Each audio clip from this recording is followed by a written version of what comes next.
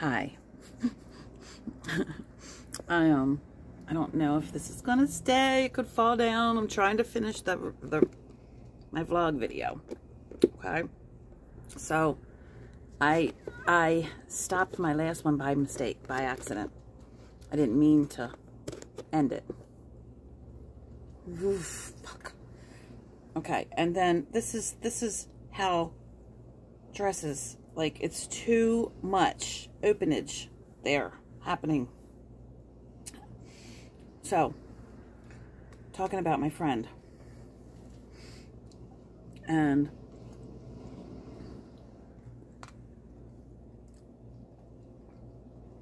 I didn't know what to do,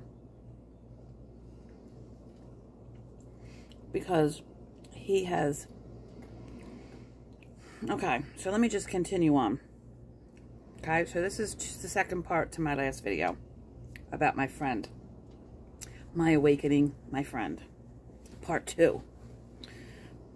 But I'm eating my breakfast and it's really good.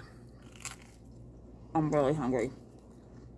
So, if I talk while I'm chewing, just think of my second husband. He used to do it all the time. And blow his nose while I was eating at the table. I grew up, my family was really strict about what we did at the table, the dinner table. It was really tense. So, I might still be doing that to myself. Like, Mark, my second husband, he really helped, like, change me, relax me. I was always tense because we had all these rules in my house. My family had all these rules. You didn't burp. You didn't fart. You weren't angry. This is probably one of them. So, that's very oppressive. That's conditional love. That's control and manipulation. So, I don't need to live that way anymore.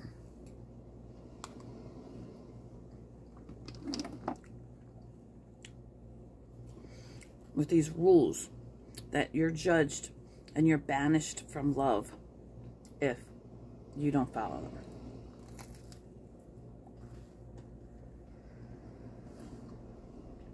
I am not a little kid anymore.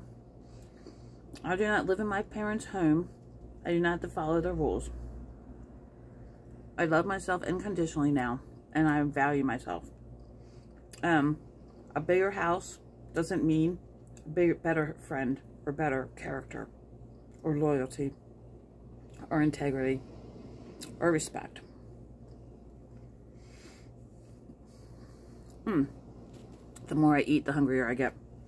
So, this type of boobage view is new for me, okay?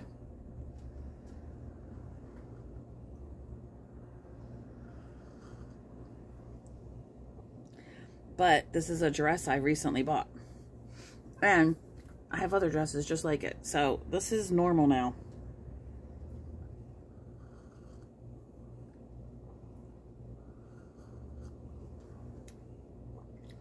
I've been wanting this coffee. I did that Lyft ride. It was only a like 5-minute ride, but I was thinking about my hot coffee. I love my coffee. I get dark roast from Amazon, these samplers. Like, it's a whole box full of all different types of dark roast Keurig cups. It is the bomb, bomb, bomb, bomb. One of my favorite things about it is that it's like a sample box. So there's every different type of coffee in there. Entenmann's to Kahlua to, you know, different brands. To Starbucks, to whatever, and it's all different dark roasts. So it's all different brands, so every day is a new, I love it. It's changed my life. I know, but simple little things like fucking having an awesome coffee at your disposal. I have always had to buy coffee out, good me, because my home coffee game sucked. bought Amazon, and these dark roast curry cup sampler boxes with all these different varieties is fucking amazing. I know, I can't stop looking at my boobs. I've never seen this view of them. I've never done this. So, let me enjoy my... Oh, and I also put mushroom powder in my coffee. Oh my God, it takes it to a whole other level. Excuse me, my burps.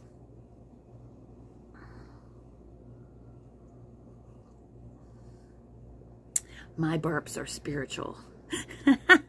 They are.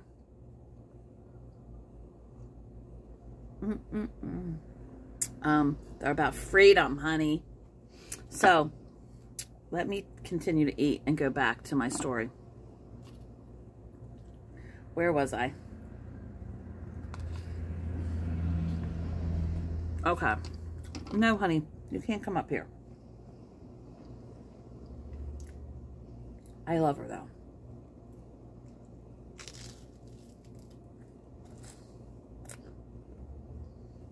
So, my friend, right, he upset me because he brought a female into our relationship without respecting me and talking to me. I mean, it's just not okay. We were strictly like brother, sister. But it's okay because I still valued him as a friend. I did. I valued since 15. Nobody liked him. I loved him. Okay. You want your girlfriend now to be, you want this? Okay. So, you know, I'm an unconditional lover. At least I try to be. I do my best. I'm not perfect. I'm human too. So, okay. Should I say that? Okay, well, I started doing my live videos, my live readings on TikTok. Well, early out, when I first started doing them, somebody came on my live and said, do you know a guy named Pete? I said, yeah. They said, oh, by the way, this is Pete. Now I just screwed up everything because now everybody knows his name and you're going to know who I'm talking about. And he's going to know it too. But is that my problem? I was trying to protect his identity, but I don't even know why. So, by the time this gets to him, he might even be dead, and he, you know, whatever. So, she said, do you know a guy named Pete? And I didn't even know her. Like, some random stranger comes up to me and starts talking to me about a lifetime-long friend. Like, get the fuck out of here. But I was like, yeah. Yeah, I don't feel right about this video anymore. Alright, I'm just going to keep going. See, I'm loyal to it. So, and now his name is out there. And anybody that knows me will know who I'm talking about, pretty much. So, whatever. I didn't try to be this, but I don't care. I'm out here, he's out here, whatever. So, right, so she says, he needs you. I said, who are you? And that's like, I don't know you, and you can't just talk into my life like that. I didn't give you permission. I didn't ask for a reading or anything like that. So she says, he needs you. So I call him, right? Because then I just like, well, what the fuck if he needs me? But then I was like, he's a grown-ass man. If he needs me, he can call me. But I still called him to check on him. We talked for a while. You know, his birthday came by. Just about a week ago. Less than that, maybe. And on his birthday, you know, I texted him happy birthday and all that. But I got a reading that day for a dead guy named Peter. I thought that was really like a sign or significant that this dead guy was named Pete. And I did a reading for his girlfriend. His name is Peter. On my friend Pete's birthday. Wow, that's pretty amazing. Well, okay. So I called him, my friend Pete, and I said, oh, I just, you know, of course, it was because we had texted happy birthday and stuff, but called him. Hey, I did this reading for a guy named Pete on your birthday. That's pretty damn cool, blah, blah, blah, you know, just chatting. talking about life, and he still meets with the guys that he was best friends with in high school, and he's telling me that he still keeps in touch with all of them, and he sees them regularly, and he's with this girl. I mean, I don't know if I should say her name, but whatever, you know. And I have no problem with him having a girlfriend or anything like that, but just keep our friendship, you know what I mean? So that's all cool. It's still my friend, you know what I mean? We're talking, I'm happy, my heart is getting warm because this is my old friend. Well, then he calls me Sunday night in a weird way, and he was drinking, I believe. But he says that his girlfriend is in another room, so he's got to be quiet and be here for her, but she's having family issues, so he was like giving her some space or whatever, but he was still going to be aware that she might need him. All right, cool. I was driving down to my Twin Flames, so I talked to him for the whole hour on the road, and it gave me something to do while I was driving on the road. I don't, you know, it's a long drive. It's an hour long. And I value my friend. So we're talking, and he's says, I just sent you a text. We're on the phone, and you're texting me. I'm driving, but I still did it. Well, I opened the text, and it says, are you bi? I said, I just read your text message. Am I bi? Am I bisexual? No, not at all. Why did you text that to me, dude? This is sketchy ass behavior. What the hell are you doing? And what are you talking about? Why are you doing this? Right? That's what's in my head. So we're talking about nothing. You know, old high school friends, guys, whatever. You know what I'm saying? Nothing like real, like, oh my God, this is so hard for me to have my boob like so exposed. I feel naked. So then he texts me again and said, I just sent you another text. I can't really say it.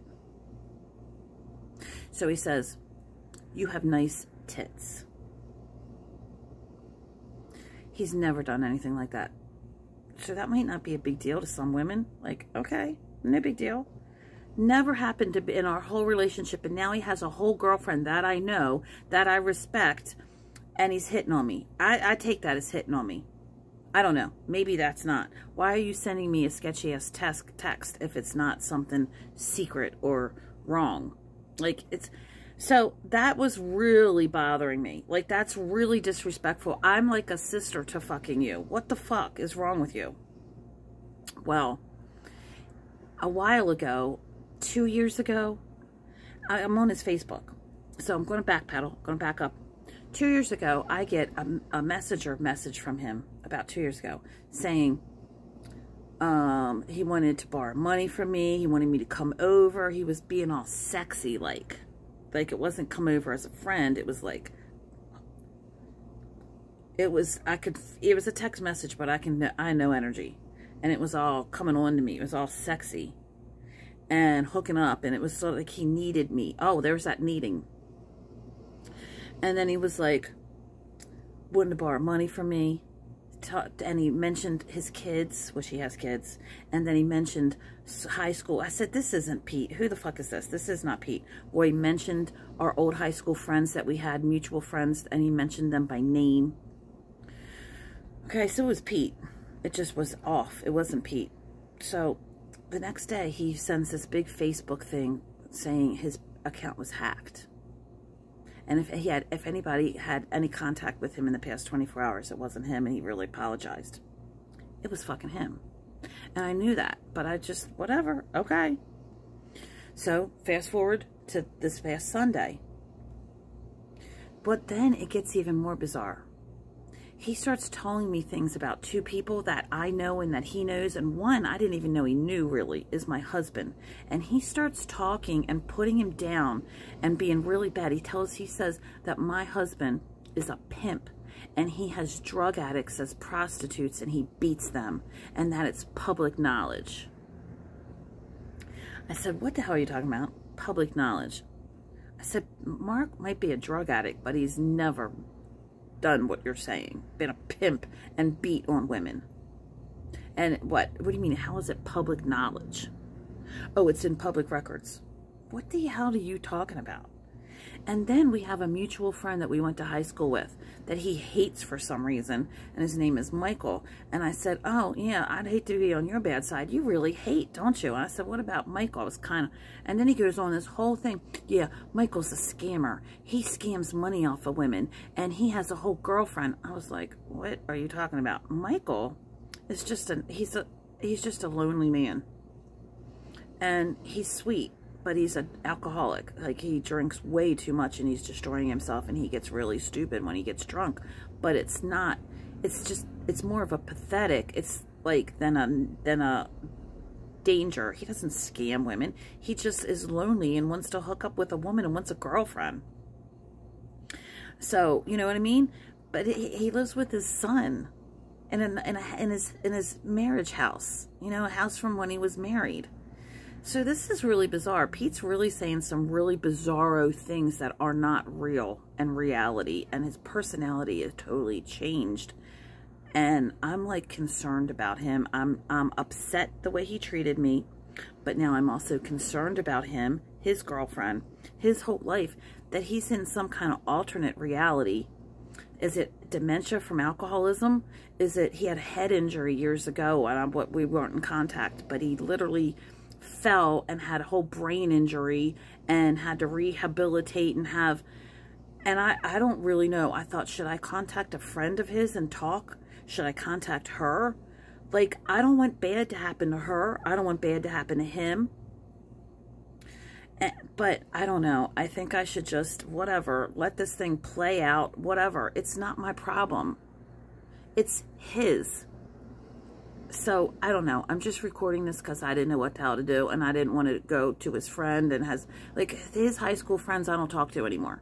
So, that would be weird for me to reach out to them through Facebook and say, hey, what's going on? But maybe I should. I care. I'm still his friend. And this is bizarre behavior. So, now you know. I unburdened myself.